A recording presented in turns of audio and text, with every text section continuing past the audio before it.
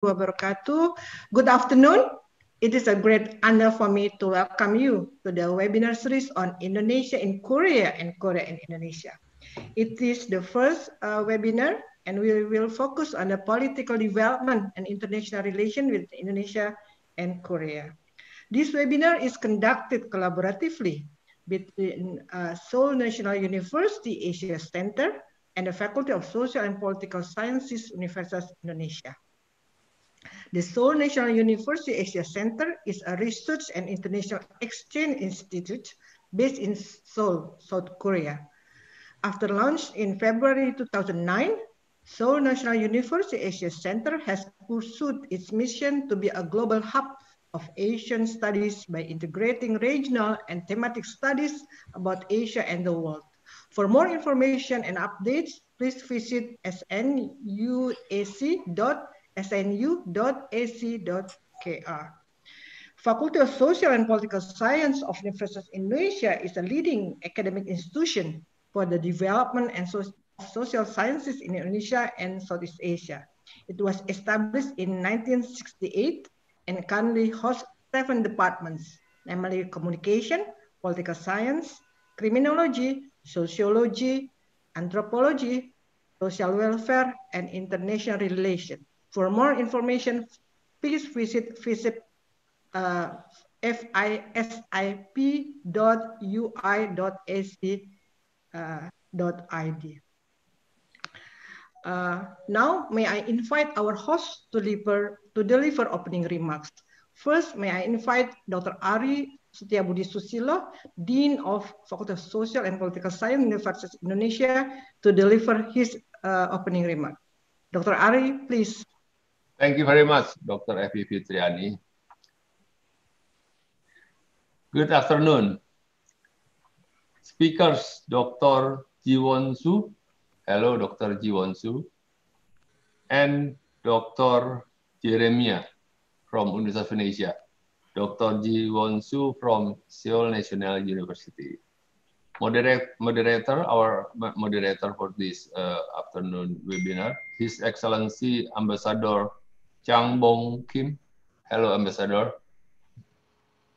Former Korean Ambassador to Indonesia. And Dr. Soo Jin Park, Director, Seoul National University Asia Center.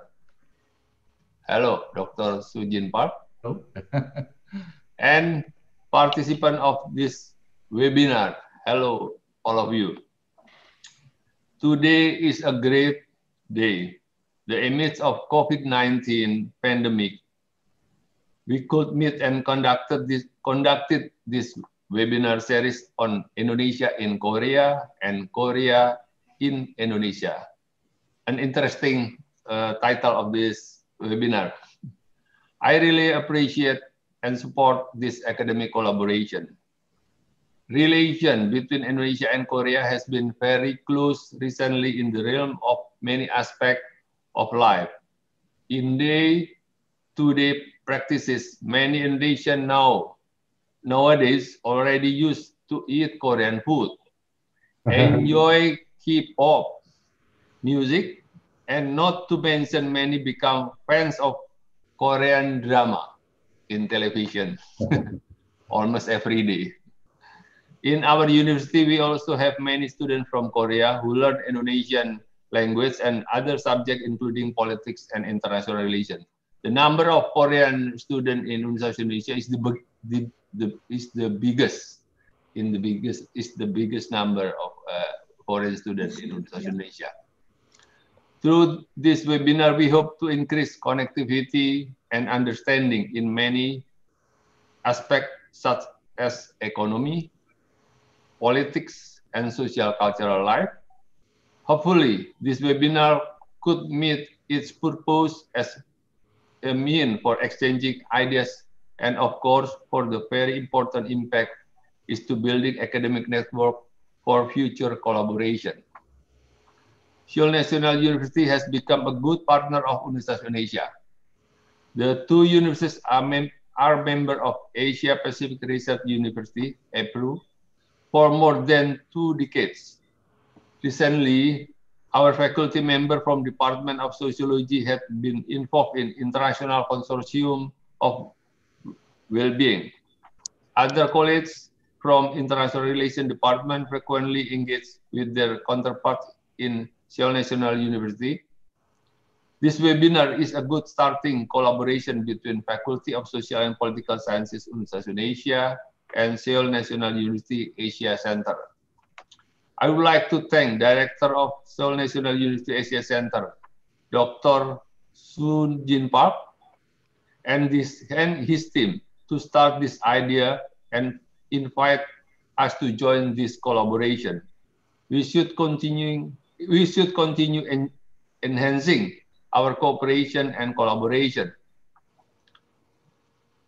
I also would like to extend my gratitude to speakers, Dr. Jiwon Suh and Dr. Yeremia, Moderator, His Excellency Ambassador Chang-beom Kim, and all participants in Indonesia, Korea, and other parts of the world. Thank you for your participation and contribution. Lastly, I would like to give appreciation for the joint organizing committee from Seoul National University, Asia Center, and Faculty of Social and Political Science Universitas Indonesia for the hard work to make this webinar series possible. I hereby open this webinar series, Korea in Indonesia and Indonesia in Korea. Have a fruitful webinar. Thank you very much, Aris Wisyo, Dean of Faculty of Social and Political Sciences, Universitas Indonesia. Thank you very much. Thank you very much, Dr. Ari Susilo. Now, may I invite Dr. Soo Jin Park, Director of Seoul National University Asia Center. Okay, Professor Park, please. Thank you, Abby. Yeah, Abby already very nicely introduced Seoul National University Asia Center to everyone.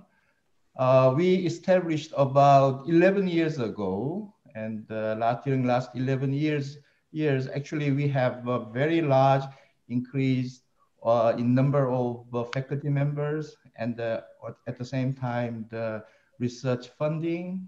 Of course, there is lots of research output. So I mean, really, we are hoping to collaborate with the Universitas of Indonesia for the more fruitful collaboration between us. First, actually, I would like to thank Dr. Ari Setabudi Soshilo. My pronunciation is correct? Yes, okay. That's good. Yeah, fine. Yeah, the dean, of course, dean of the Faculty of Social and Political Science of UI for making today's event possible. I also would like to thank staff members of organizing committee, including Dr. Abby Pitriani. Thank you. And Miss Daisy Yasmin. I cannot find her here. And Miss Paramita Utami. I mean, they are all make this occasion possible from the Indonesian side. From Korean side, actually, Dr. Jong-cheol Kim, actually, he done a lot of work to communicate with you and to make all this webinar is possible. And also Miss Juliana Lee and Miss Hyuna Che from our side work very hard to work together. Actually, without their commitment to the successful run of the webinar series today's meeting may not have been possible. In addition, I would like to thank to the engineers at the Universitas Indonesia, someone behind us. The IT staff, yes. Yes. With their technical expertise in the running internet-based meetings. Thank you very much again. Especially, I'm very grateful for His Excellency Ambassador Chang-beom Kim. Actually, we met each other the first time today. Actually, I'm very grateful he is joining us as a moderator of the webinar. He has served as Korean ambassador to Indonesia between 2018 and 2020. And now he's setting up his own research institute in Seoul to facilitate collaboration between Indonesia and Korea. So actually, I'm very grateful he spared his very busy time to moderate today's session. I'm sure it is almost impossible to find a better candidate for presiding today's webinar. As I mentioned before, Seoul National University has made a great success by increasing its size and volume. But from this year, actually, we set up another goal to become a more internationally recognized research institute. As a vehicle to achieve this goal, actually, we began to accelerate the international collaboration with the reputable academic institute abroad, like the Universitas Indonesia. I'm pretty certain that the cooperation between UI and the SNU Asia Center today will be a starting point for our international collaboration with the reputable institute abroad. UI is one of the most prestigious academic institutions in Southeast Asia, as far as I know, and I hope we can further extend our partnership to the research and exchange in coming years. Furthermore, I hope we can reach out to other universities and institutions in Indonesia and ASEAN countries with the help of Universitas Indonesia. Right now, we are having a tough time in the middle of a pandemic around the world. Nonetheless, we have made an international joint event possible with our commitment for the common goal of international cooperation. With the diminishment of the pandemic, there will be a lot of more chance we can work together. For this year, for this near future, today's webinar will work as a springboard for jumping up. Thank you again for making today's webinar possible, and thank you all audience for joining us today. Thank you. Thank you very much. Thank you very much, Professor Park. Dr. Effie. Now, Dr. we Effie. would like to take a picture together.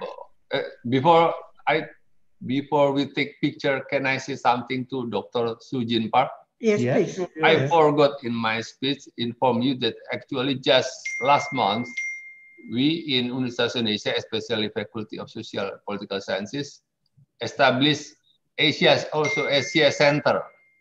Asia Research Center. Asia Research Center. Universitas Indonesia Asia Research Center just last month. So we can collaborate in the near future. It is hosted in our faculty. Yeah. Great. Okay. Actually, at the Asia Center, we have Southeast Asia Center. Yeah. And then actually 2 weeks ago, we set up a nation research center like Vietnam Research Center. We hope we can set up another Indonesia Research Center sometime next year. Yes. Look, Ambassador Cham already come up to thumb. Yeah. Right. Great. Okay. Yeah.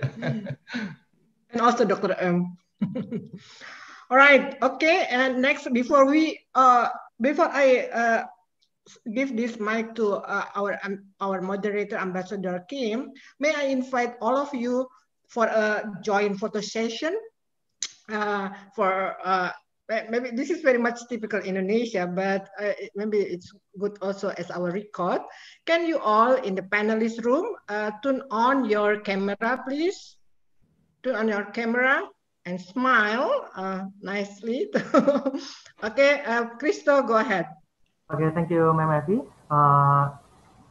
Ladies and gentlemen, distinguished guests and honorable speakers, before we continue, please face the webcam with the nice pose. On my mark, in 5, 4, 3, 2, 1. Please hold it up first. Okay, hold it.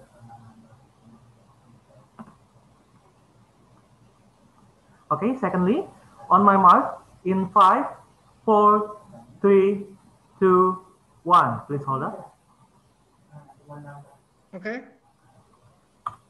Okay, thank you, Ma'am Effie, for the Okay. All right. Thank you. And Before we start our discussion, may I introduce you to our moderator, and some of information already mentioned by Professor Park, but I have quite complete information about him.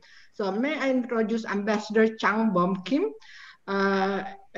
Professor Ambassador Kim Chang-beom is a well-experienced diplomat. He's currently working as a co-founder and advisor at the newly established Center for Strategic and Cultural Studies, Korea. He has completed his diplomatic career of 39 years in September 2020, so just 2 months ago. And he has served as Korean ambassador to Indonesia from January 2018 through July 2020. He also worked in Brussels as Korean ambassador to European Union and Belgium from 2012 through 2015. Ambassador Kim has special ties and experiences with European Union, ASEAN, and Indonesia in particular. During his career, he made significant contribution to the promotion of Korea's partnership with EU and ASEAN through summit meetings preparation and substantial progress in trade, investment, and people-to-people exchanges. He has worked together with the Indonesian government in reaching a final conclusion of Indonesia-Korea Comprehensive Economic Partnership Agreement in November 2019.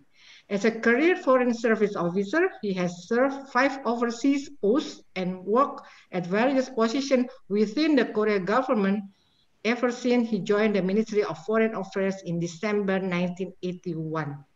He earned a master's degree from Johns Hopkins School of Advanced International Studies in Washington, D.C., USA, and is a distinguished graduate of Seoul National University.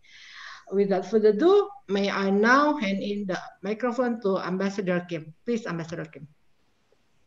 Thank you, Ivefi.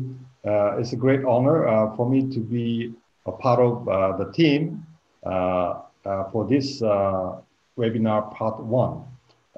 This webinar series has been co-organized by Seoul National University, my alma mater, and Universitas Indonesia, an intellectual hub for research and the academic activities, especially the leading hub for Korean studies in Indonesia.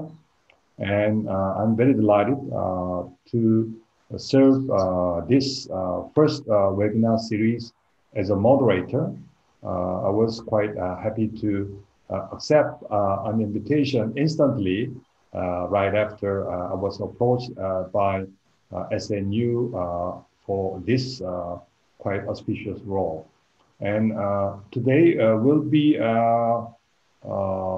sharing with each other the insights and foresights with relation to the future of our bilateral partnership, especially in democratic transformation and governance. And another part will be on foreign policy of Indonesia. We have 2 distinguished speakers who will be presenting their views and their perspectives for 20 minutes each. The first speaker will be Dr. Jiwon. She will be touching on the democratic governance within Indonesia, especially focused on political recruitment in the recent years. The title of her presentation will be The Young Witch in the House, a new trend of recruitment in Indonesian politics. Dr. Suh is a well-known leading scholar on Indonesian affairs in Korea. She is currently serving as professor of the Department of International Relations, Changwon National University. She has obtained her Ph.D. degree from Ohio State University in the United States. Her research focused on transitional justice, human rights, politics of identity and Southeast Asian politics, including Indonesia. And the second speaker will be Dr. Adhitya Eduard Yeremia, who is a faculty member of the Department of International Relations, Faculty of Social and Political Science of Universitas Indonesia. He is quite well known within Korean scholars, since he is one of the young but promising scholars focused on Northeast Asia and Korea, Indonesia foreign policy trends. His latest research is on the domestic sources of Indonesia's relations with both North and South Korea, especially focused on leadership and regime legitimacy. So we may not be able to find much more suitable speakers who can share with us the current perspectives and ideas on both domestic political scene and external scenes from the perspectives of both Korea and Indonesia. I think that's this whole initiative taken by both SNU and UI is something that deserves a lot of credit and applause, because Korea and Indonesia are known to be very close and getting closer, teman sejati dan sehati. But still, I think there are more rooms for both countries to narrow down the gap in perception and understanding. So I think this webinar would be one of the series that might be able to fill the gap which is not big enough, but still I think it's sizable, so that that will be enabling us to bridge the gap and to kind of make our people-to-people understanding much closer and deeper. So without further ado, I would like to invite Dr. Jiwon, who will be representing her perspectives on the democratic governance within, especially Indonesian politics and House of Representatives. Well, Dr. Suh, floor is yours. Hey, thank you very much, Ambassador Kim, for kind introduction. Two disclaimers. Yeah, one is that I'm not a part of Seoul National University Asia Center. As Ambassador Kim introduced me, I work in Changwon National University as an associate professor of international relations. Have you ever heard of Changwon? Well, if you visit Seoul, you can go to Seoul Station and take the train 3 hours, then you can get to Changwon. Changwon is one of the industrial city. My husband calls this city like Eduard of Korea. So anyway, yeah. The second disclaimer is that I did not choose this topic for myself. Seoul National University Asia Center chose this topic for me. And so the title of this webinar is Indonesia in Korea and Korea in Indonesia, but this is actually about Indonesia in Indonesia, right? The Seoul National University Asia Center asked me to talk something about Indonesian democracy. So this specific topic was given to me, and well, I studied democracy and I studied Indonesian politics, but I have never written a piece on the situation of democracy in Indonesia, because it's a crowded field, right? So for a junior scholar like me, I have specialized field, which is transitional justice and human rights. So this presentation is based on my online article, and this is not full-fledged research. This piece was actually intended for Korean audience, and as I understand, there are more Indonesian participants in this seminar, maybe, than Korean ones. So maybe you're already familiar with this topic, and you know, maybe you know better than me. Please correct me when I'm wrong. Okay, so 2 disclaimers. Indonesia and Korea, South Korea are 2 democracies baru gede, which is not very like fancy new democracy, but not an established democracy. So in Indonesia, the President Suharto resigned in 1998. So Indonesian democracy is now, it can be said, like 20 plus years old. In Korea, it was 1987 that we got a new constitution based on direct presidential election. So maybe Korean democracy is middle-aged, but still young in Korean standard. Yeah, and we have lots in common. First is polarization. Recently, I bought a book on Indonesian democracy published by Australian scholars. And they said they have so many concerns about Indonesian democracy, which actually I share. But these are not like only Indonesian problems, right? Polarization of politics, especially during elections, but also outside of elections, is serious in Indonesia, but it is also serious in South Korea. Well, usually these days I have my lunch alone. First problem is, of course, the coronavirus. Second, maybe the political conversation with my colleagues. And second is about politics. Well, in Indonesia, there was this Saracen News, which was known as a fake news website that spreads hatred against other groups, minorities. But in Korea, we have our own bot politics. This person is actually our governor of Gyeongsangnam-do province.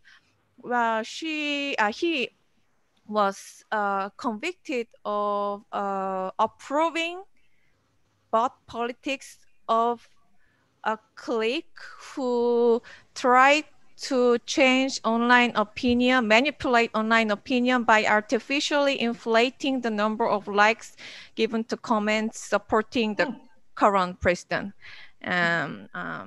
against the rival candidate An Chol-soo. So it existed in 1917, and also it also existed in 2012. Sorry, 2017 and 2012. So, but politics is also a problem in Korean politics. Limits to free speech and limits to freedom of association also exist in Korea as well as in Indonesia. Yeah, well, the scholars indicate that the ban of Hizb ut-Tahrir in 2017, right, was it shows that Indonesian democracy is limited because it limits the freedom of association. But in Korea also, we don't allow all the political parties and civil society organizations to exist. For example, this guy is named Isokki. He was a National Assembly member, anggota DPR, and his party was disbanded in 2004 because he, in a recorded file, sound file, they found out that this person incited a rebellion in the South in the event of a war against North Korea. So this party was sort of pro-North Korea party, and the government asked the Constitutional Court to review whether this party should exist or not. And this party was eventually disbanded in 2004, and then he was arrested and sentenced to 9 years in jail. So we don't allow like everything. Law enforcement politicization was indicated as a serious problem of Indonesian democracy by the Australian scholar Thomas Power. Well, in South Korea, the most popular presidential candidate now is Jaksa Agung, the prosecutor general. And everybody talks about prosecutors and prosecutor general. Yeah, I know more about prosecutors and what they write on SNS rather than, for example, National Assembly members or party politicians. So now in South Korea, law enforcement is very much politicized. Australian nostalgia in Indonesia, yeah, it exists a bit, like about 10%, right? Support authoritarian regimes, but in South Korea also there are some people who support or prefer authoritarian regimes, and there was this nostalgia strong enough to get Ms. Park Geun-hye, the daughter of the former dictator Park Chung-hee, elected to president in 2012, although she is now jailed. Yeah, Tommy Suharto of Partai Berkarya is still very unpopular, no, as always. So I think, yeah, there is some nostalgia, but like 10% of voters who have a little bit of nostalgia is not very threatening to democracy. So I think maybe one aspect of Indonesian democracy that can be compared and contrasted with the situation in Korea is dynastic politics. Because in Korea, also we had a serious debate about what is fairness, because in 2020, so several months ago, the person on the left is a former National Assembly Speaker, Ketua DPR of South Korea. His name is Moon Hee-sang, and his son. Actually, this guy is already like 50 years old. But anyway, he tried to inherit the electoral district of his father and put forward himself as a candidate. And he failed because there was so much opposition, from the public against his candidacy. Is electoral district something like private property?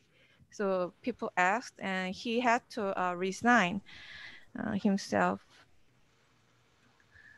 In contrast, in Indonesia, the son of the current president, Jokowi, Mr. Gibran, put forward himself as a successful candidate of Solo mayor election, the upcoming election in Solo. And his candidacy is actually, as you all know very well, a bit different from the political, I should say, success of Megawati or Puan, because he was not a member of the PDIP for 3 years. So it was against the internal rule of the PDIP party. So the man on the right, FX Rodi, who is the head of the PDIP Solo chapter, sort of argued against Gibran's candidacy. So he challenged dynastic politics from the perspective of party politics, but eventually even Megawati endorsed Gibran's candidacy, and also President Jokowi endorsed it, and now FX Rudi also is prepared to make him win as a solo mayor. So there is renewed interest in dynastic politics, which may be euphemism of nepotism. In Indonesian politics, on the left, there is I think this scholar is an expert. Maybe I don't know him personally, maybe he's writing on the dynastic politics.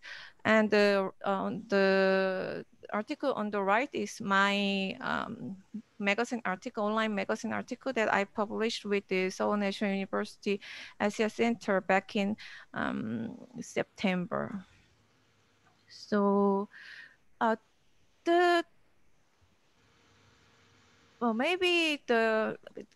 and it's not only Gibran, there are many other candidates who are who have very influential family members and who are running as candidates of the regional elections, like Maruf, Vice President Maruf Amin's daughter, and also President Jokowi's son-in-law, Babina Sution, and also Bravo O's niece, Saraswati Joyo Hadikusumo, many others. Well, not all of them directly inherit the district of their parents or family members. But they sort of make use of the names and also resources of their very influential family members in the elections. And I wanted to link the aspect of dynastic politics to youth politics, because now across the countries in the world, there is also renewed interest in youth politics. This is a website of, I think, NED, National Endowment for Democracy. And many people are interested in the role that young people can play in politics and international relations, where millennials are actually, in a word, millennials and the generation younger than millennials are actually excluded from many economic opportunities that the generation of their parents cherished. And of course, Indonesia is a country very well known for the tradition of youth politics. Everybody knows that back in 1928, there was the youth pledge that gave birth to the nation of Indonesia. And there is also a revolution. There was in the national revolution of Indonesia against the Netherlands back in 1945, 1946. Also, the young people played a very important role in making also former President Sukarno declare independence and everything after that. 1998, there was this protest politics that made a very critical juncture in Indonesian politics, and these are the protesters who want to disband the legislatures of Indonesia. I think maybe some of the participants of this seminar were there as a protester. This is the picture I took back in February 2019 when I visited Menteng. So in 2019 general election, there were many young candidates from this Partai Solidaritas Indonesia, but also from other parties. Well, the PSI was well known for placing many young candidates, but they failed to overcome the 4% threshold, right, in the election. Although they have some seats in Jakarta Council, so there are many, but there are still some young candidates who were successful with elections. So I collected the profiles of 10 youngest DPR members, 10 youngest National Assembly members who were under 26 when they first got elected and entered the parliament, the DPR. So the youngest ones, Hillary Brigitte Lasso, she's from Nasdem, graduated from Universitas Pelita Harapan in Indonesia. She got elected in North Sulawesi. Both of her parents are Bupati of the province. And the second, Farah Putri Dahlia, is from PAN. She graduated from a university in Britain. She got elected in West Java. Her father is a high-ranking police officer. And there were other male candidates who turned out to be successful. Muhammad Rahul is from Gerindra. He was elected in Riau, and his father was a DPR member.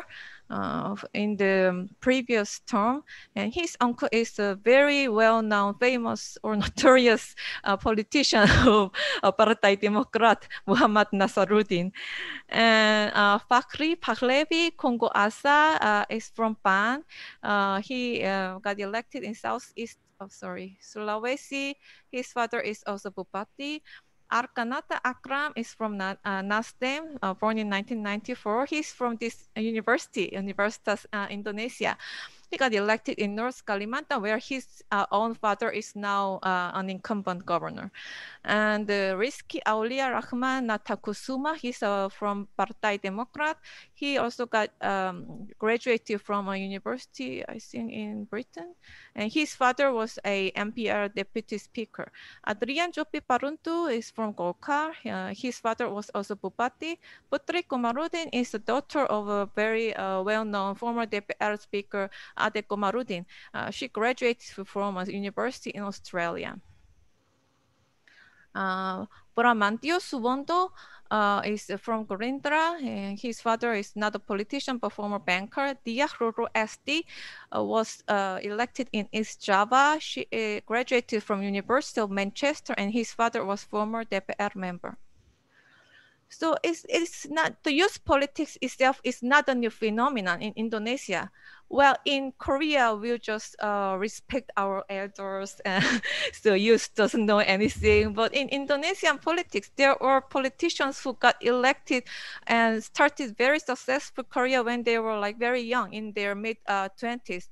One is Ibu Kofifa. She got elected to DPR as a P3 member, I think, back in when she was 26 or 27. And Fadli Son also started his career at a very early stage when he was very young, like middle of, he was 26 or 27, and he got elected to MPR, I think, Majelis Permusyawaratan Republik.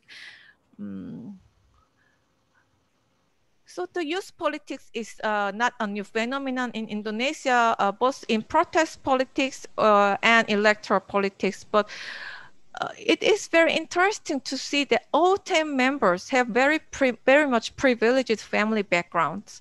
8 out of 10 have politician father who were regional head or DPR member. And there was this perception that female politicians, especially bupatis, the district heads or mayors, inherit the province from their husbands or fathers. So the dynastic politics is a female matter. It's not true. Both female and male members are from political families. So it's not limited to female members. And they were elected across the regions, 4 from Sulawesi and Kalimantan, but there were also DPR members from West Java, Central Java, East Java, Banten, and Riau. So this is an Indonesian, pan-Indonesian phenomenon. And they were also endorsed by different political parties, 3 Golkar, 2 Gerindra, 2 Nasdem, 2 PAN, and 1 Democrat. So it's not limited to some 1 or 2 parties. And their median wealth is, I'm sorry, I'm very bad at I don't know, reading the big numbers in English. But does it really matter, the median reported wealth, when you can provide nickel or nickel mine? I think it was risky. Riscaulia? No, I'm sorry. One of them, Fakhri, yeah, Fakhri. Mr. Fakhri have limited wealth according to the reported wealth, but his family provided a nickel mine to the family of his wife as mahar. So very rich family. And the majority were educated overseas. So the 5 have a BA degrees from overseas, 2 unknown, and 3 S1, 3 university degrees from Indonesia. And so these are representatives of Indonesian people who have not been living in Indonesia as a grown-up. Some of them went to international schools in Singapore or in Indonesia for secondary education. One never went to any Indonesian school. Miss Dia, Ibu Dia Roro SD, she went to Beijing International School for primary education and then moved to other countries and then came back as a DPR member to the country of origin. And politics is family business rather than partisan business, because one, you can see that one can easily belong to a political party different from their fathers. So it's a family-based business centered on perhaps campaign teams rather than political party machinery. And I think this trend of recruitment shows the increasing role of the rich in Indonesian politics and how they make shortcuts into politics. So for example, Abu Riza Bakri spent lots of resources maybe to get elected as the head of his party, Golkar. But now the rich doesn't even bother to get themselves elected as a head of political parties. The political parties belong to party politicians, but they just fund their candidacy like Sandiaga Uno did when he was matched with Anies Baswedan in Jakarta gubernatorial election. He didn't have much experience in politics, right? But he is now very well known, one of the most well-known politicians in Indonesia. Other people didn't even have to spend their resources on for their candidacy. For example, Mr. Eric Thohir was a part of the President Jokowi's campaign team, and now he is the Minister of Public Enterprises, State Enterprises in Indonesia. And he is also one of the promising presidential candidates of the next election. I saw his name in the list of the survey questions. And also Nadiem Makarim, he is now a Minister of Education and when he didn't, I don't know, did he ask it to President or not? So, well, back in 2014, President Jokowi said there will be experts in his cabinet and professionals in his cabinet rather than party politicians. And now we can see that the experts and professionals are CEOs and very rich CEOs for that. And the next slide shows the millennial advisors to President Jokowi, whom he appointed last year, I think in November.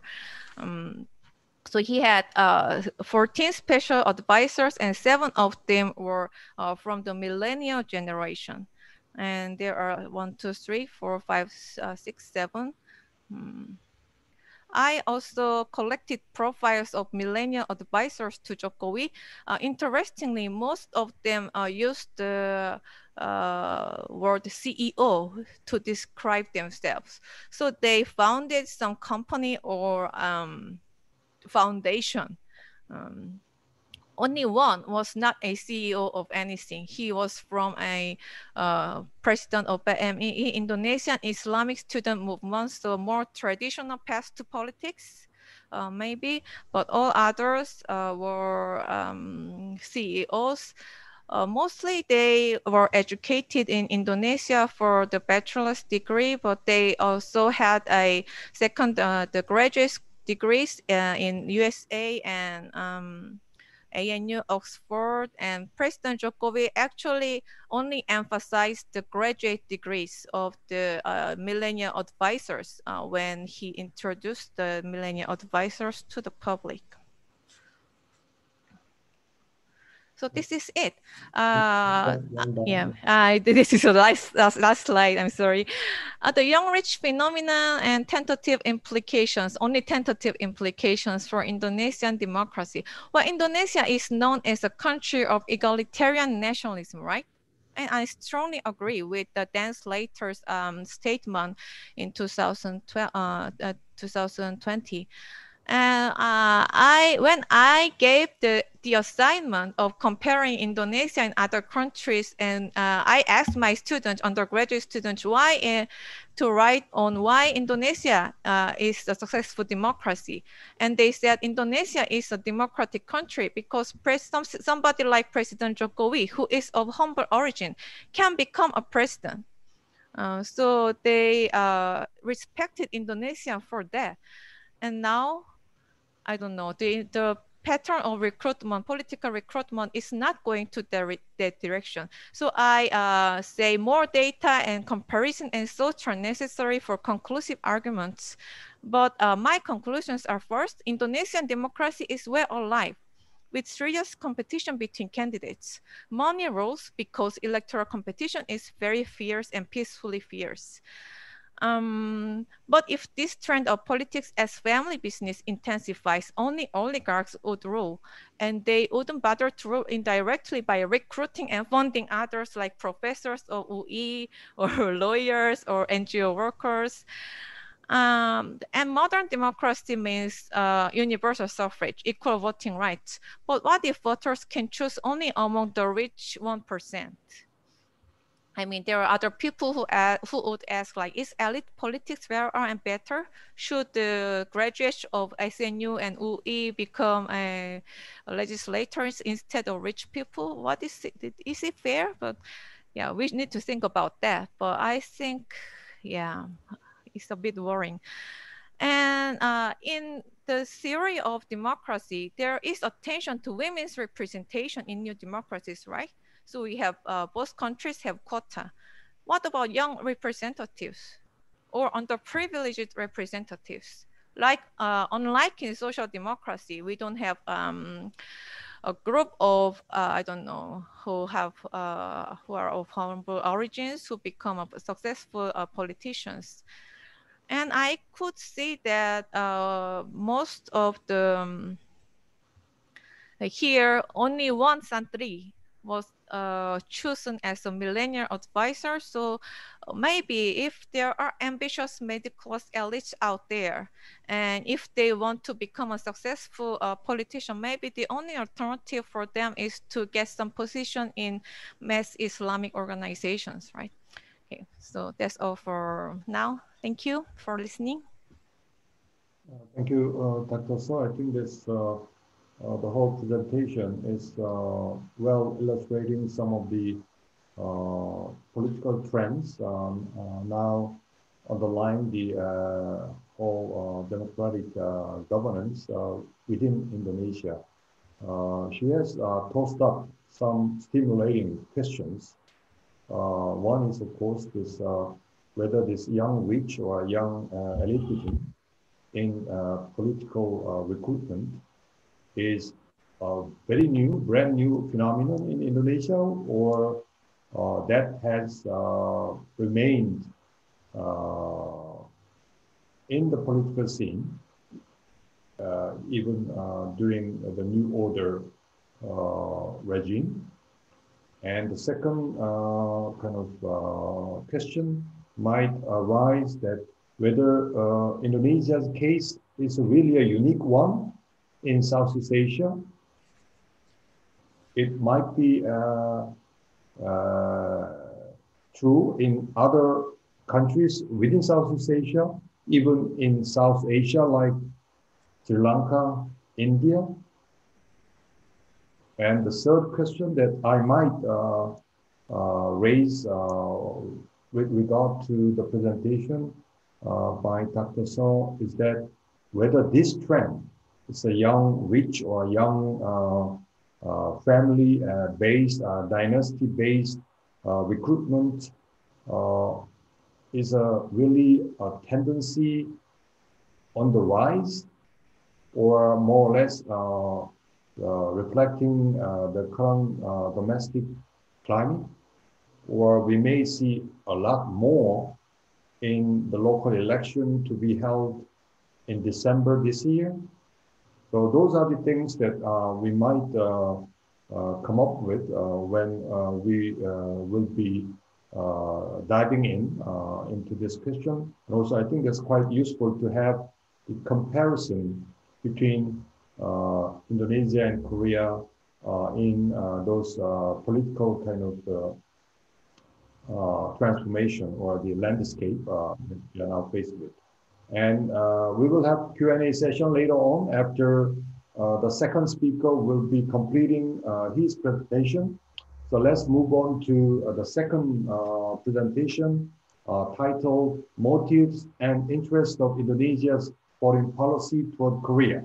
Dr. Yeremia, are you ready? Sudah siap? Please go ahead.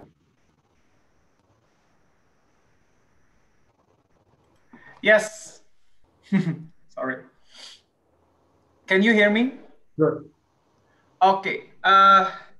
First of all, I would like to thank the organizer for inviting me, for giving me this opportunity to speak. And it is truly an honor to speak in front of colleagues from Korea and Indonesia, especially in front of His Excellency Ambassador Kim.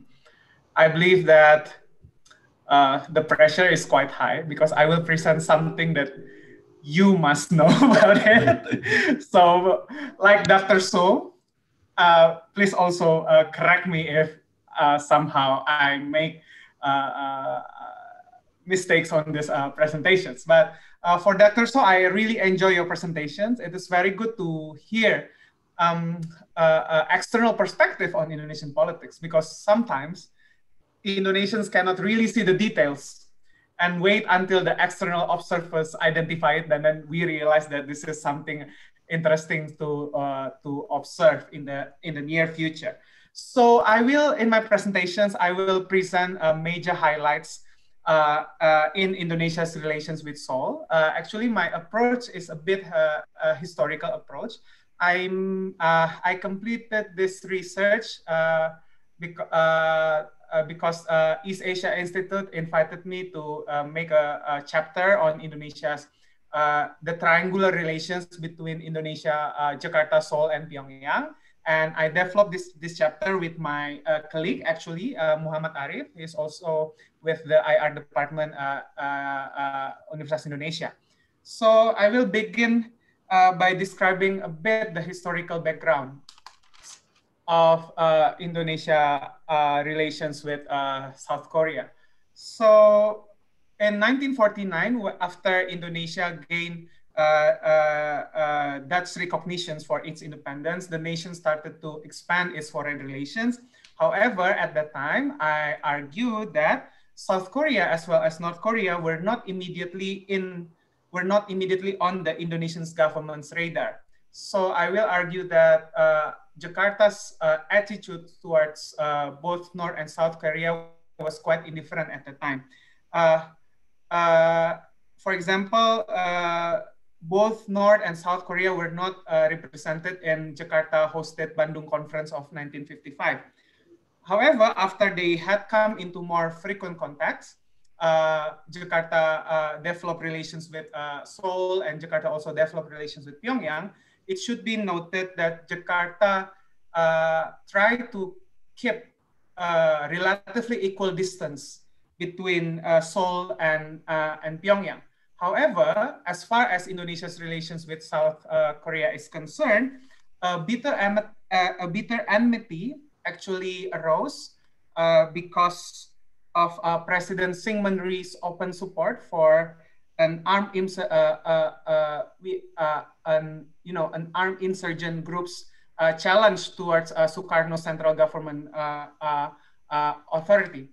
However, when Park Chung-hee's regime assumed power, Park Chung-hee attempted to woo President Sukarno, try to persuade President Sukarno, convince him to develop closer relations with South Korea by offering some economic cooperation opportunities. And President Sukarno actually sent a very positive signals about that and promised some economic cooperations to develop in the near future.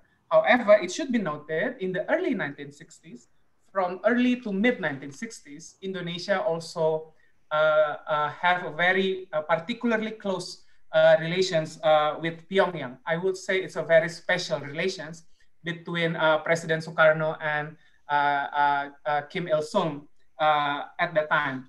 However, it should be also noted that Jakarta, in fact, tried to convince Seoul that Jakarta want to establish a consular office in Seoul in 1964. And an economic mission was also sent to Seoul, and Kotra office was in fact established in November 1964. So despite Jakarta's particularly close relations with Pyongyang, Jakarta still have an interest to also keep its close relations with Seoul. However, due to the Hallstein doctrine at that time, upheld very strictly by Park Chung-hee's regime, meaning that if nations have diplomatic relations with North Korea, they cannot have diplomatic relations with South Korea as well.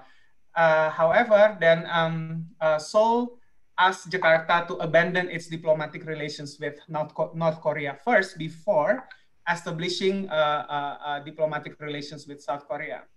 It was quite impossible for Jakarta at that time because Indonesia actually was being isolated internationally, and North Korea was among a very few countries that provided open support for Indonesia's confrontative foreign policy. Indonesia at that time, launched this confrontacy, a small intensity military campaign against Malaysia.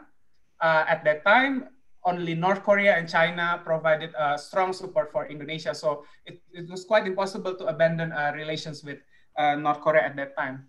However, the situations then changed after 1965 when President Sukarno have to face a very difficult situations domestically that led to the rise of President Suharto. If we observe the early development of Jakarta-Seoul relations after the abortive coup, October 1st, 1965, so we can see that economic was the main concern of both Jakarta and Seoul. For example, from 1967 to 1970s, for example, I found a very good archive telling me that at least 6 delegations traveled to Jakarta from Seoul, discussing about how both countries can promote bilateral and economic cooperations. And even in 1968, only 2 years after Jakarta, started to establish contact again with Seoul, Indonesia's export to South Korea were 6 times larger than in the previous years. And I get the sense that Indonesia's relations with South Korea were also shaped by the context of Cold War at the time, because of Indonesia's Indonesia's inclinations to grow closer relations with the West at that time, and then the U.S. provided the aid for Indonesia to construct its first highway, and the U.S. Particularly told Jakarta that only companies from U.S. allies that can construct your first highway. And in 1964, Hyundai Construction Co. was awarded a construction contract to build Indonesia's first highway. We call it Jagorawi, that connects Jakarta with its satellite city Bogor. Yeah. So there was a sense of Indonesia-South Korea relations at that time was benefited from Indonesia's also close relations with the West. And I also observed that during President Suharto's era, there were some main economic cooperation sectors. For example, energy. Indonesia was, I believe it was until 2007 that Indonesia was the largest provider for LNG to South Korea. And the cooperations began in 1980s. And it was also a very important cooperation at that time, because when Indonesia established energy explorations cooperations with South Korea, Indonesia eventually diversified its partner. Because before South Korea came in, Indonesia only have strong energy cooperations with Japan. So it's quite a positive development at that time, because Indonesia always want to diversify its partner. That's for me, that's one of a very fundamental characteristic of Indonesian foreign policy. If Indonesia can expand its partner, so it's better for Indonesia rather than only keep one very close partner. There were also economic cooperations in the forestry sector, plantations, constructions, and very important as well is in manufacturing industry. South Korean manufacturing companies became interested in investing Indonesia in the late 1980s. This was created a new pattern of investment in Indonesia, because before, South Korean companies particularly focused on the extractive industries and the forestry. But after 1980s, in the late 1980s, there was a shift. Then they became more focused on exploring manufacturing sector as well. However, in early 1990s, 1993 onwards, there was a rising labor cost in Indonesia. Indonesia lost its competitive advantage to China and Vietnam. And this largely explained the decline of South Korean investment in Indonesia before another decline due to the 1997 Asian financial crisis. Yeah. And then, as far as Jakarta's political relations with Seoul, I also found the data that it was only after 1974 that Jakarta agreed to establish full diplomatic relations. So in fact, it took almost 8 years after 1966, if we agree that Jakarta ended its confrontation with Malaysia in 1966-67, then Seoul, in fact, had to wait another 8 years to establish full diplomatic relations with Jakarta. It is also interesting to note that although Sukarno abandoning, although Jakarta stopped the confrontation, Jakarta did not end its diplomatic relations with Pyongyang, unlike with Beijing. Following 1967, Jakarta freezed. We call it in Indonesia dibekukan. So we suspend our diplomatic relations with China, but as far as with North Korea is concerned, Indonesia never suspend its diplomatic relations with North Korea. It is also important to note that the early development of Indonesia-South Korea diplomatic relationships was heavily shaped by a very strong military-to-military relations, because both President Suharto's regime and Park Chung-hee's regime were a military-backed regime. But it is also very important to note that Indonesia-South Korea partnership at that time was not transformed into a military-driven partnership, but the relationship was manifested mainly in an economic partnership, because both regimes were particularly concerned on how to provide economic development, because economic development was their main source of legitimacy, their main source to sustain their regime. And during President Suharto time, it is interesting to see that President Jakarta was quite reluctant when Seoul asked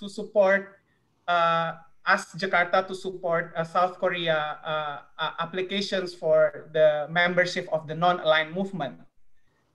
On the other hand, Jakarta provided an open support for Pyongyang's applications at the time. And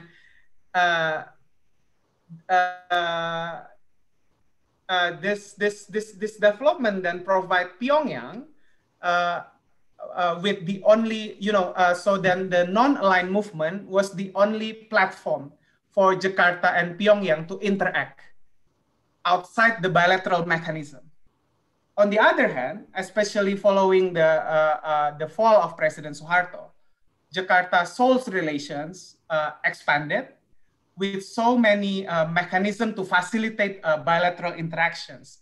And also Jakarta and Seoul also the member of some multilateral forums, so they have more more forums to interact with each other. And post-reformasi era, after the fall of President Suharto, interestingly, Seoul was not in President Wahid radar at that time. President Wahid was known for his famous strategy of playing the Asia card. He believed that if Indonesia can strengthen its link with China and India, and also Singapore and Japan, then Indonesia will have a very much better positions in international relations. However, he didn't mention South Korea. I didn't do a deep research on this to explain why. He had no particular interest in South Korea. However, after his presidency came Megawati's presidency, and President Megawati presidency play a very important role in trying to mediate North and South Korea. President Megawati is the daughter of the first President Sukarno. Of course, North Korea regime acknowledged her for her, important positions as a Sukarno daughter, and had also high expectations to mediate talks between North and South Korea. And President Megawati also did a very important work to foster economic ties with Seoul, especially after the 1997 Asian financial crisis. And as far as Indonesia's relations with Pyongyang, President Megawati also support and welcome the admissions of North Korea into the Asian Regional Forum. So under President Yudhoyono, this is actually the very important time for Indonesia-South Korea relations, because Indonesia was also on the rise at the time, I argue. Indonesia also became the member of G20, APEC, ASEAN plus ADMM plus, and Indonesia initiated this Bali Democracy Forum. And through this forum, Indonesia can easily interact with the Indonesian leader can easily interact with the South Korean leaders at the time. And even in the 2010 Bali Democracy Forum, I believe President Yudhoyono co-chaired the forum with President Lee Myung-bak. Yeah, and also it was also during Yudhoyono's presidency that Indonesia was also have a cooperations with South Korea in establishing MIKTA, Mexico, Indonesia, Korea, Turkey, and Australia, a caucus of middle powers, and it only provides another venue for Indonesian and South Korean leaders, officials as well, to interact with each other. So it's a very strong foundations of relations, I believe, because I believe that if you can increase the interactions, then you can minimize the possibility of misunderstanding, and also to manage the relations better. Yudhoyono's presidency also saw the expansion of bilateral trade and South Korea's FDI Indonesia, and he also began to cooperate to strengthen the strategic relations by, for example, establishing the cooperations to produce military weapons, submarines, yeah, and then starting to also the joint development of an advanced fighter aircraft. So I believe during Yudhoyono's presidency, Indonesia-South Korea is not only about multilateral diplomacy, economic ties, but also another domain was also developing. And came Jokowi's presidency. It's a very important case in Indonesia-South Korea relations, as Ibu Evi mentions. Ambassador Kim, I believe, play also a major role in these negotiations. And it's a very good study case for international relations scholars, Ambassador, because it interesting to see how Jakarta suspended the negotiation. Yeah, there was an issue at the time, but when the willingness came, it can be completed only in 8 months. So Indonesia-Korea Comprehensive Economic Partnership Agreement was the fastest comprehensive economic partnership agreement that Indonesia had completed with its trading partner. So I believe it has something to do with President Jokowi's emphasis on economic development, President Jokowi's focus on how to attract foreign investment to support Indonesia's economic development during his presidency. So my presentations mainly discuss about the historical evolutions of Indonesia-South Korea relations. Then I try to identify some factors that, in my opinion, shape Jakarta's policy towards Seoul. The first one is political pragmatism. It's a very important one, and it's really evident in both President Sukarno's and President Suharto's presidency, because Jakarta at that time was quite very pragmatic politically. It cannot abandon its relations with Pyongyang. That's why it abandoned the opportunity to establish closer relations with Seoul, because Pyongyang and China at that time provided the support for his main, for President Sukarno main's foreign policy adventurism, if I may say. Yeah, and then President Suharto also, President Suharto put aside Seoul requests to immediately establish full diplomatic relations at the time. President Suharto said, I only want to focus on economy, so please wait. And then we have to wait for another 8 years before Jakarta and Seoul can establish a full diplomatic relation. Leaders' personality. I believe Indonesia's relations with South Korea benefit a lot from President Yudhoyono's international visions. President Yudhoyono a strong emphasis on how Indonesia should be leader, should be acknowledged. Indonesia should play more international leadership. That's why President Yudhoyono was particularly active in promoting multilateral diplomacy. So I think it provides a positive contribution to the development of Indonesia-South Korea relations. What I'm trying to say is somehow in Indonesia, we also have to count on leaders' visions as well to exploit better opportunities for both countries' relations. And the last factors that I want to highlight is the domestic economic imperatives, because South Korea will always be, it is quite interesting to see that South Korea has been very consistent. Started in 1967 up until now, it always in the top 10 lists of foreign direct investor in Indonesia. So economic motives will always be one of the main strong,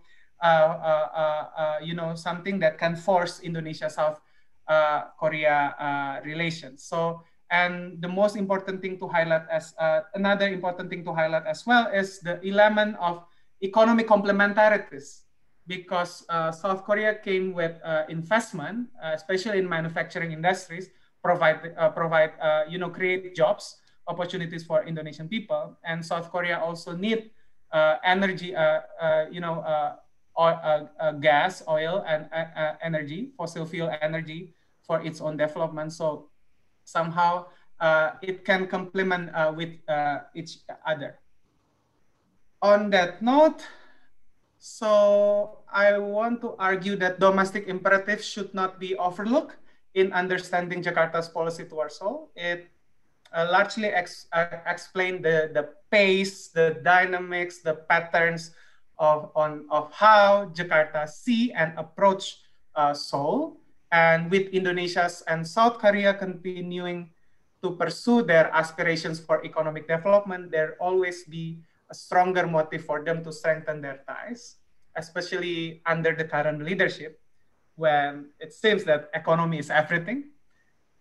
Dr. Suh must understand this because her focus is also in transitional justice, observing the development on how the current regime focus on the other issue except than economics. Then I will say that I am agree that the development is worrying. Only a little note on that. And then South Korea is attractive to Indonesia as Jakarta seeks to diversify its strategic partners, because Indonesia, I think it's a very principle for Indonesian foreign policy conduct, then that Indonesia doesn't want to be close the door, doesn't want to close the door to the opportunities to cooperate with other partners. Then South Korea, I think, will always find a place in Indonesia's foreign policy portfolio. And lastly, the most important one, Indonesia and South Korea seems to have more modalities. Yeah, I believe. Wait a moment. To expand their interactions, yeah, because Indonesia and South Korea has various channels, yeah, that facilitate both people to interact with each other. Yeah, we welcome South Korean students here. We learn about South Korean culture. South Korean students who can speak Indonesia tell their friends about Indonesia. We if you follow the development in YouTube, we have 2 or 3 very famous YouTube influencer, South Korean people, even can speak Japanese, even can speak Indonesia, even can cook Indonesian food, promote Indonesian culture there. And then we cannot find a similar development, for example, Indonesia and China. Focus on Indonesia-China relations, I never see similar development, and it's quite important. It's a very strong modalities for Indonesia and South Korea to move forward because it has a very strong foundations on people-to-people exchange. I think on that note, I conclude my presentations. Thank you very much. Thank you, Dr. Yeremia. I think that you have covered the whole array of bilateral relations between Indonesia and Korea, especially from the historical and chronological perspectives. And also, I think you have highlighted some of prominent features that are characterizing the direction of each administration, each government, especially on the part of Indonesia vis-a-vis South Korea. I think thank you so much for warm, encouraging remarks at the end of your presentation about the bit promising and brighter future ahead, especially taking into account some of people-to-people exchanges and soft power related the mutual charms now being felt between the two countries, especially within millennials and young millennials. I think that's something that quite appreciated by both governments. I think that's maybe I will toss up some questions to you later on, but I think that's we have to stick to the timeline first. We have about 30 to 35 minutes to go before concluding this webinar.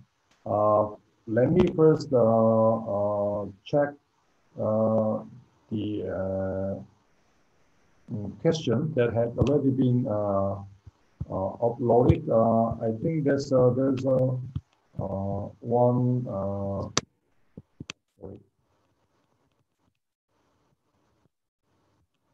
One question is already uploaded, and from Dr. Nuru Aya.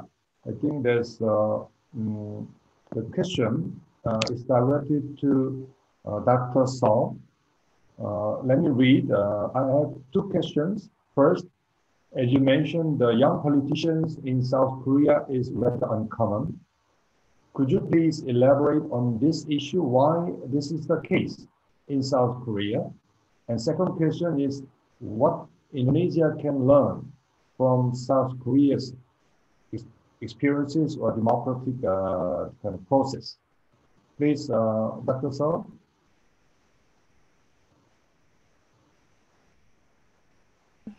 Okay, thank you for the questions. Well, I will first answer to Dr. Nur Aisha's questions. Dr. Nur Aisha, I think, actually hired me to do this presentation on this topic, right? On this not very diplomatic topic. Anyway, well, I will use the slide again for a minute. So it is true that these days there were very few young politicians in Korea. It was not actually always like that. Back into I think back in 1990s, there were very young, not like in their 20s, but leaders of student movements under the dictatorship were very successful with electoral politics when they were in their 30s. And so we called them 386. So these people were in their 30s in terms of age, and they went to colleges in the 1980s, and things like that. And they were born in the 1960s. And these people just got older and didn't give the positions to new politicians of my generation. And then my generation was skipped. And in the general election of this year, there were concerns that we need more young politicians. So some political parties choose to put forward young candidates, usually females, because it's better to fill the women's quota with young people also. And so these are some young politicians in the current legislature, National Assembly, the ones who say they represent workers or the people of diversity, and this also this young politician's agenda is basic income. So I don't know, like young progressive female politics. So maybe the problem of the lack of young politicians in Korea is partly Confucian tradition, I don't know. But it's also the timing of democratization and how the generational politics turns out after democratization. For example, in Indonesian politics is also the same minister from 20 years ago, right? Mr. Wiranto maybe just retired, but he has been there for almost 2 decades, right? And the second question, what Indonesians can learn from Korean politics? Well, I'm not an expert of Korean politics. Maybe this can be your next research agenda. I think every democracy has its own problems, and it's not like Korea is the big sister or big brother who can teach Indonesia about the democracy. I don't think so. Korea has its own problems, as I mentioned when I started my presentation. So I would approach the problems of Indonesian democracy in Indonesian terms, not in Korean terms. I think, I don't know, maybe what Indonesia needs should be strong anti-corruption drive, because as long as politics remains to be a lucrative business, many families would and many rich people would want to enter politics. But what we see from Indonesia is very different. Many people blame the open list PR system as the culprit between the rise of dynastic politics. And I agree, but we cannot, I don't know, do anything about that when the Constitutional Court actually decided for the system. Another solution may be I don't know, the internal politics of political parties. Back in February, Ibu Megawati said in 2024 general election, the politicians need not force their children to make themselves candidates, right? This would be last time, she said, in 2000, this year, she said, this would be my last time to give chances to the anak-anak or the istri of the incumbent, right?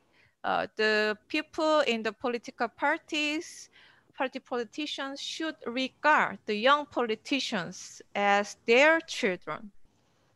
And yeah, it should be the past. Maybe Indonesians should go to if Indonesians think this is a problem, the young rich phenomenon is problem. Well, back in 1998, 1999, there were strong like sayap pemuda, youth wings of political parties. But now we don't see much of that. And it is the youth well, if there is no strong youth branch, youth wing of political parties, actually young politicians who are handpicked by influential politicians may be worse than rich politicians who have their own resources, right? So I think political parties should, and the youth wing should be strengthened if this phenomenon is regarded as a problematic phenomenon. Should I answer the questions delivered by Ambassador Kim right after my presentation? I think that's we have several more questions. So I think that's maybe later on, if time allows, then we could do that, because I think there's we have quite a number of questions now. So I think there's first Dr. Fitriani. I think there's she has something in mind, especially I think there's sparked off by Dr. Suh's presentation. So please, Dr. Fitriani. Thank you, Ambassador Kim. Sure. Thank you. Actually, maybe your question is more important than mine. Maybe, I mean, if Dr. Suh can then answer Ambassador Kim's question, and then you can answer mine. My question is very simple. I just asked, when you explain about the young politician in Indonesian politics, you also include those like Erick Thohir, and also, who is this minister? Minister of Education. Forgot now my minister, but I mean, they are, in my opinion, they are not politicians. They are technocrats.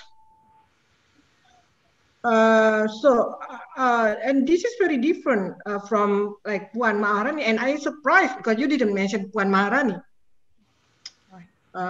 She's one of a very good example of dynasty politics. Yeah, and so this is what only one clarification. Another one is, maybe I just pushed it to one of the chat in the Zoom, that you better not use the terminology of Indon, because this is quite humiliating for Indonesia, and Indonesians don't like it very much. So you change it to Indonesia, or if it's too long, just use RI, Republic Indonesia, RI, the initial. It's much better, because Indon have another very bad and negative connotation. That's it. Thank you. So, Dr. Suh, you'd like to respond to Dr. Fitriani's question? Make it very brief. I do have several other questions to go, so please. Okay, yeah. Well, I mixed several stuff. Sorry for the sorry for the my use of the Indon, and we not repeat it. I don't know. I was in a hurry last night. And about the Erick Thohir and Nadiem Makarim, who are actually technocrats and not politicians. Yeah, I actually mixed the politicians, like the DPR members and the millennial advisors, and also ministers of the government. But maybe so from the list of ministers, we can see that the positions which were actually designated for technocrats who have, I don't know, high expertise are now going to rich people. For example, I don't know, maybe they are both rich and have also expertise, but yeah. They're privileged, aren't Yeah, they? yeah, maybe both. Well, Maharani, yeah, Ibu Mega said that unlike other candidates, my daughter was very successful because she was smart and very capable of doing politics. That's actually what she said in the speech in February this year. Well, I just wanted to separate the phenomena of the high dynastic politics of, like, I don't know, Indian National Congress and PDIP, Indonesia, from the smaller family businesses that are rising these days. So I did not include Puan Maharani in this presentation, but she is in my magazine article, online magazine article in SNU. Thank you for the questions. Thank you, Dr. Saul. And then the next question will be going to Dr. Yeremia. It is from Q&A menu. Dr. Eva Latifa from UI, she is a bit curious about cultural aspect in bilateral relations between Indonesia and Korea. I think there's increasingly, I think in the recent years, I think we could feel soft power impact upon bilateral partnership, especially on people-to-people understanding. And how does cultural aspect or cultural factors, cultural closeness affect whether cement or to loosen up the diplomatic networks, cohesiveness, and growing closeness between the two countries. That is to Dr. Yeremia. Thank you, Ambassador Kim. Actually, I do not want to pretend that I have a very deep research on this Korea-Indonesia cultural relationship and partnership, especially regarding the questions how Koreans perceive Indonesia. I also study Indonesia perception of China, for example, and what I'm trying to say is you really need a very sophisticated methodology to really find out how South Korean perceptions about Indonesia, and I don't want to make a very general statement on this. I want to avoid misleading you guys, but what I'm trying to say is Indonesia-South Korea cultural partnership, the best of it is there is the dimensions that generated from the grassroots as well. So the initiative is not only from the state level. That's a very good thing in my perspective. So it's very good to connect people, so then the initiative could also come from the grassroots level. So if Ibu Eva asks, is there any specific from Seoul or Indonesia's government how to navigate Indonesia Jakarta Seoul cultural partnership? Okay, it's good to have a plan initiated by the government, but for me, it's also good to have this dimension that can be generated from the people level. And if I may say something on the development on cultural partnership, I believe that we have seen an increased interactions between Indonesia and South Korea. The mobility is also increasing. Both sides' mobility is also increasing. But the challenge is how this intensified interaction could be transformed into a mutual understanding. That's why it's a very good opportunity for us to have this kind of platforms for exchanging views. from Dr. Suh, I can learn how South Korean observe Indonesians' domestic politics. And Dr. Suh, I think, make a very fair observation, for example, when she said that it's not South Korean position, we are not in a position to teach Indonesia how to develop its democracy, for example. For me, that's a very an honest academic observations. And then we are waiting for, I believe colleagues in Seoul are also waiting for Indonesians to also observe South Korean politics and then exchanging their views. That's why mutual understanding can follow after this kind of platform. So I do believe that the challenge will be how we can manage more interactions, how we can transform intensified interactions into mutual understanding. That's why if we can strengthen these connections, if we can facilitate more interactions, I do believe that Indonesia, South Korea in the near future will have strong foundations to develop its relations forward.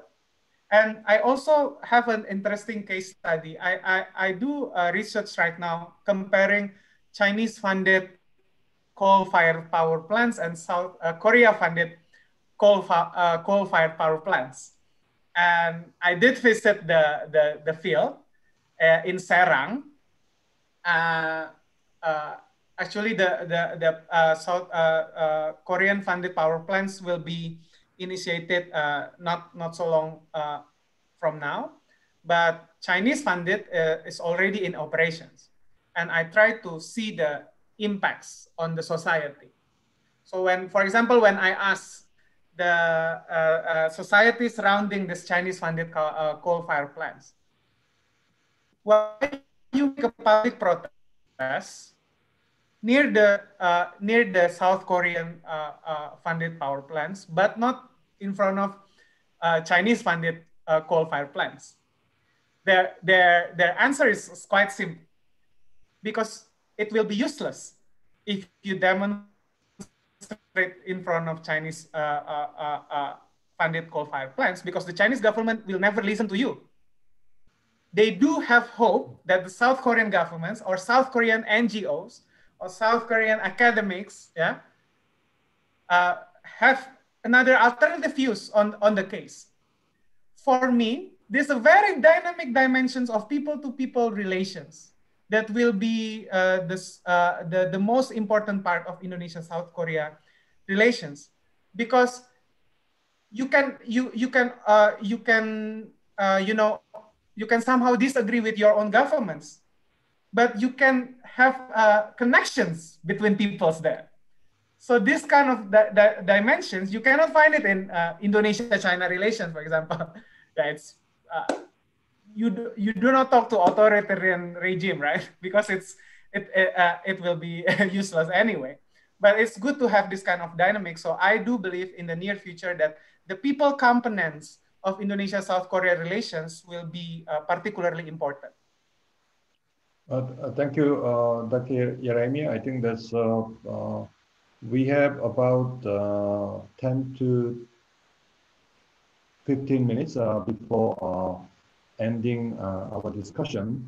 So there is another question, again directed toward Dr. Yeremia. It's from Dr. Eun-hee from SNU. She is curious about the position or policy of President Jokowi's second term on the Korean Peninsula issue.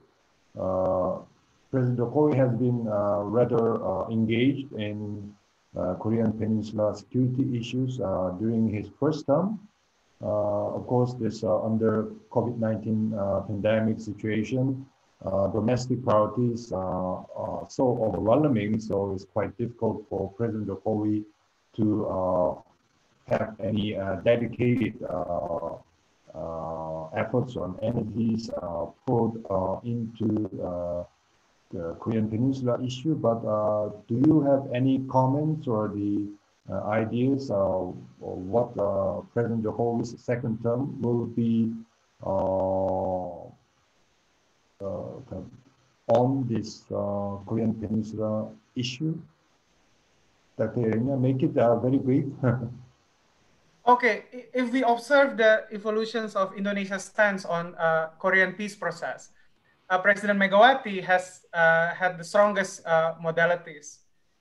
He can visit both sides and then talk with North Korean leaders. But unfortunately, her role was quite limited. President Yudhoyono, for example, he really want to exploit his position as Indonesian president with international vision at that time, and also once tried to mediate the peace process. He wanted to visit Pyongyang, but following public protests in Jakarta at that time, saying that why you want to visit North Korea? You say democracy and human rights is the most important element of Indonesian politics, but why you want to visit the authoritarian regime? Only because of this domestic political dynamics that he refrained himself from visiting North Korea. And then we never heard from him anymore about how Indonesia can play roles in Korean peace process. I believe the same constraints, we will see the same dynamic under President Jokowi, because as you rightly highlighted that this presidency, the main focus is economy, and how in the first term that we also hear a lot of promise about the promotions of human rights, democracy, but unfortunately, society also has to wait the improvement on this sector, and I don't think so. President Jokowi will. My own opinion. It's not Jakarta's opinion or whatever foreign policy elite circles opinion. So in my opinion, it's the chance is slim for President Jokowi to play some role. Even ASEAN has to wait. Even ASEAN has to wait. ASEAN has to convince President Jokowi that ASEAN does matter. So. Yeah, that's quite unfortunate, I think, because we have the historical role, but eventually Singapore has the stage with the meeting of President Trump and South Korean presidents. I think that's my observation. Terima kasih. And Dr. Suh, I think that's, if you have any further comments or some responses that you'd like to share with us, please do so. Hey, thank you very much for a very interesting presentation and precious information for Dr. Adhitya, because I'm actually working on a manuscript which is under review about the North Korea human rights campaign in Indonesia. And I am very nervous. What if it is rejected? I have another manuscript right now I'm working on Indonesia-Korea culture exchange. And as a political scientist, I'm actually having very big difficulty in doing research on pop culture. And anyway, well, yes, what I wanted to emphasize with this presentation, with my few tables, were the nepotism or dynastic politics had existed for a long time in Indonesia, but it was, I think, one of the multiple paths of political recruitment. So President Suharto made his daughter as a Minister of Social Affairs back in 1998. But there are also bureaucrats and also leaders of social organizations who could become, successful politicians.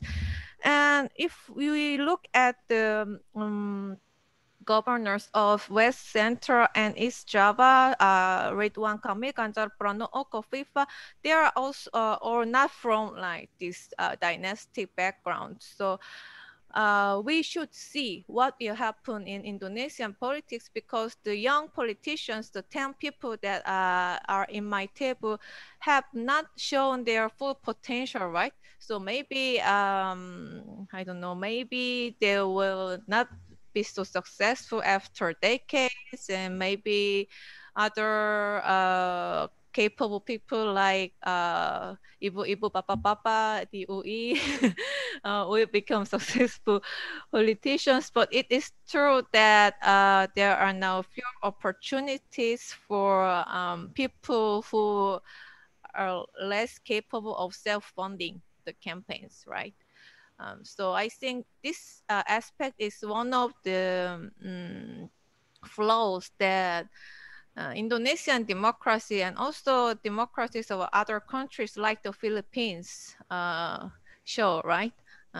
So I think maybe I and other researchers should give more attention to the inequality and democracy and how it will have impact on the future of democracy. And thank you very much for giving me this opportunity to discuss Indonesian politics with distinguished scholars like Ibu Evi Fitriani and also Adhitya and other people. Thank you very much. So when will Dr. Suh visit UI? To do the after research. This COVID, I will fly to Depok, right? Okay. Yeah. See you. Thank you, Dr. Suh. Thank you so much for being with us. And then we'll be hoping to see you again. And Dr. Yeremia, you may have some final words before being wrapped up. Yeah. One of my research focus is also people-to-people exchange. So far, if we compare South Korea, Japan, and China, I also focus on how people-to-people exchange perform between Indonesia and those three East Asian countries. I think South Korea's modality is now growing and expanding, but still the challenge will be how we can transform the increased interactions into the promotions of mutual understanding. That's why some work must be done, and I hope with this webinar we can start and play our part, right, in promoting the relations between Indonesia and South Korea. Thank you for inviting me as well to this very exciting webinar, and it's very important, I do believe, and I look forward to also participate in another series of this webinar. Thank you, Ambassador. Thank you, Dr. Yeremia. It's really great to have you as a speaker, and then you have covered the whole range of issues throughout the whole decades of partnership between Indonesia and Korea. Before making kind of final kind of wrap-up comment, there is one question, and it's a three question, but it is posed by one the Arif Rahman Al-Rido, but it's more on economic side of bilateral cooperation. So I think that on behalf of those two speakers, let me just briefly respond to that question. I think it's how significant will Korea's investment and Korea's economic partnership influence Indonesian business climate, especially Indonesian business landscape is very heavily dependent on Chinese products and services, and also how the market share and the economic gravity will change with that advance of the advancement of Indonesia-Korea economic partnership. That is the essence of the question. I think that's a quite legitimate one. I think that's with that Indonesia-Korea economic partnership growing much stronger, especially with that Indonesia-Korea comprehensive the economic partnership agreement, IKCPA, which hopefully will be taken into effect early next year, then we will have a much broader and deeper basis for both business communities to work on. So hopefully cushioning off the heavy independence on other major trading partners influences, and then also Indonesia's market access to Korea. More experts toward Korean market will be broadened, hopefully. and also the items and products will be a more diverse one from now. So we do expect that these type of growing and stronger business partnership will be also leading us to greater and more strategic bonds of cooperation between the two countries. So I think there's we have covered every question that we have collected from the audience. Thank you so much, everyone, for joining us. I think that even in the audience, we have quite an outstanding guest, Bapak Dubes Yuri Tamrin, who used to serve as Indonesian ambassador to UK and the European Union. I think he has returned back to Jakarta. I think this, I cannot see his face, but I think there's we have quite a number of distinguished audiences who have participated into this webinar, even though it's from the screen. And I once again extend my warmest appreciation to those two speakers who have excellently covered both political and diplomatic aspects of our bilateral partnership. And I think that there are some questions I think emerged out of our discussions that might be hopefully dealt with by scholars and researchers in the near future. Maybe some of the topics might be in need of quite deeper joint collaboration based studies between Indonesian and Korean researchers. I think that's SNU and UI and perhaps Changwon National University might work together for some specific questions that we have faced with during today's webinar. I'm truly happy to announce that this first part of the webinar has been well conducted thanks to this enthusiastic and diligent efforts of all the staff and organizers who have gone through all the details. Actually, we have had quite lengthy discussion and tryout and coordination meeting yesterday. So I think that's technically it's seamless. So I do appreciate all the people who have worked behind this screen. So let us give warmest applause to all the participants and speakers and the organizing committee. Mantap. And before closing it down, let me just share with you some administrative notice. Today's webinar is the part one, the first part of the event. So the next webinar, the part two, Indonesia in Korea and Korea in Indonesia webinar will be scheduled to be held at the same time. I mean that 15:30 in Seoul time, in Korea Standard Time, and 1:30 p.m. In Jakarta time. 26 November. Now is flyer is on the screen. 26 November, the second part of webinar that are covering three topics.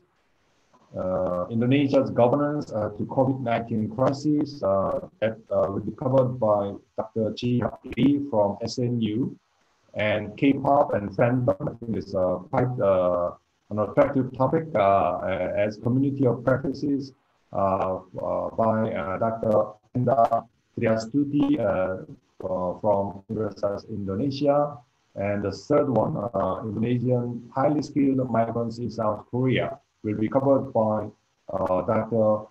Nuraisha. I think this, she was here to play from SNU Asia Center. So we are looking forward to welcoming everyone again back on November 26th. So I think this we'll be delighted to welcome you on November 26th. So please join the webinar part 2 on November 26th. Thank you once again. Terima kasih banyak. I think this, saya senang sekali bertemu dengan teman-teman Indonesia,